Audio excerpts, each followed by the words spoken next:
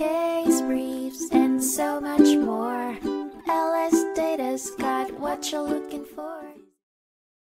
In United States v. Lockett, a 1990 case heard by the United States Court of Appeals for the Ninth Circuit, the court examined the requirement for police to announce their presence before entering a residence to conduct a search. The case centered around Bradford Lockett, who was accused of drug-related crimes. Police had been monitoring Lockett and 3 others for several months, observing suspicious activities such as Lockett accompanying his girlfriend to the airport and driving in a manner suggesting they were being followed.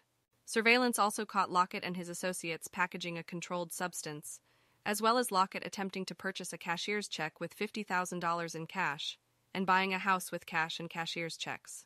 Lockett argued that the evidence found during the search should be suppressed, as the police did not announce their presence.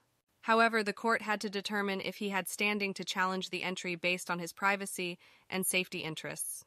Ultimately, the court denied Lockett's motion to suppress evidence, admitted expert witness Foxworth's testimony, denied Lockett's motion for a new trial based on newly discovered evidence, and affirmed that the federal sentencing guidelines did not violate the Fifth Amendment's Due Process Clause.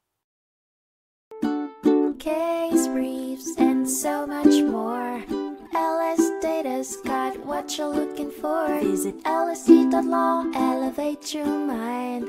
Leave the stress of class.